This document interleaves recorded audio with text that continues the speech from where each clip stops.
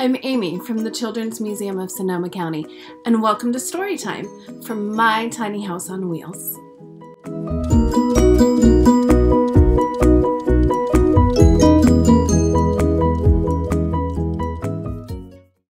Today we have a very special guest.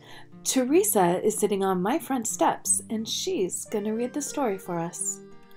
Today we're going to read Iggy Peck Architect by Andrea Beaty, illustrated by David Roberts. Young Iggy Peck is an architect and has been since he was 2, when he built a great tower in only an hour with nothing but diapers and glue. "Good gracious, Ignatius!" his mother exclaimed. "That's the coolest thing I've ever seen." But her smile faded fast as a light wind blew past, and she realized those diapers weren't clean. "Ignatius, my son, what on earth have you done? That's disgusting and nasty. It stinks." But Iggy was gone. He was out on the lawn, using dirt clods to build a Great Sphinx. When Iggy was 3, his parents would see his unusual passion would stay. He built churches and chapels from peaches and apples, and temples from modeling clay. At dinner one night, to his father's delight, Iggy got a bright gleam in his eye, and out on the porch built the St. Louis Arch from pancakes and coconut pie. Dear Ig had made it until 2nd grade, when his teacher was Miss Lila Greer.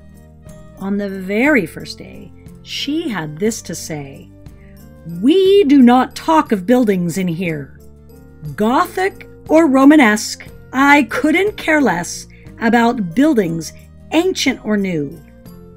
She said in her lecture about architecture that it had no place in grade 2. That might seem severe, but she was sincere, for when she was no more than 7, she'd had a great fright at a dizzying height in a building so tall it scraped heaven. On an architect's tour of the 95th floor, young Lila got lost from the group. She was found 2 days later, stuck in an elevator, eating cheese with a French circus troupe. And after that day, it's quite safe to say, she thought all building lovers were nuts. As a teacher, she taught that, above all, one ought to avoid them. No ifs, ands, or buts. As you might guess, it would cause Iggy stress to hear such terrible talk. But he didn't hear. He sat in the rear while building a castle of chalk. "You, Iggy Peck, your desk is a wreck. Tear down that castle right now. You will not build in here, is that perfectly clear? Do you need to see Principal Howe?" "No, ma'am," Iggy said. He lowered his head, and his heart sank down to the floor. With no chance to build, his interest was killed. Now 2nd grade was a bore.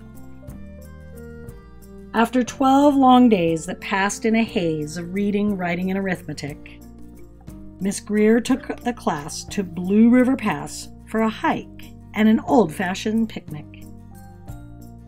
They crossed an old trestle to a small island nestled in the heart of a burbling stream.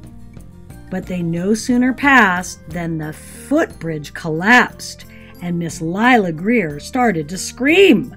"We're trapped here! Oh my, alas, kids, goodbye!" Her eyeballs rolled back in her head. She dropped to the ground with a vague groaning sound, luckily fainted, not dead. The class was amazed. They stood there quite dazed, uncertain of what they should do. But one bright young man was off hatching a plan, which started with Miss Lila's shoe. Soon each lad and lass there at Blue River Pass was working together as one.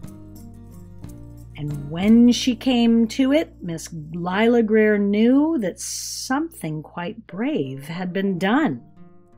She looked in the air and saw hanging there a structure with cables and braces. On the far side, beaming with pride, were 17 smiling young faces. Boots, tree roots, and strings, fruit roll-ups and things, some of which one should not mention, were stretched ridge to ridge in a glorious bridge, dangling from shoestring suspension. It all became clear to Miss Lila Greer as she crossed that bridge over the stream. There are worse things to do when you are in grade 2 than to spend your time building a dream. Now every week at Blue River Creek, elementary and 2nd grade, all the school kids can hear, along with Miss Greer, how the world's greatest buildings were made. The weekly guest speaker in t-shirt and sneakers talks of buildings from Rome to Quebec.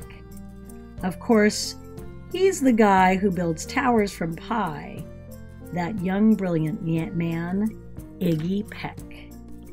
The end.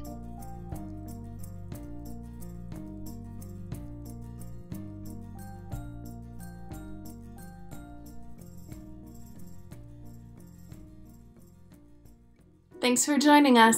See you next time as we read more books from My Tiny House.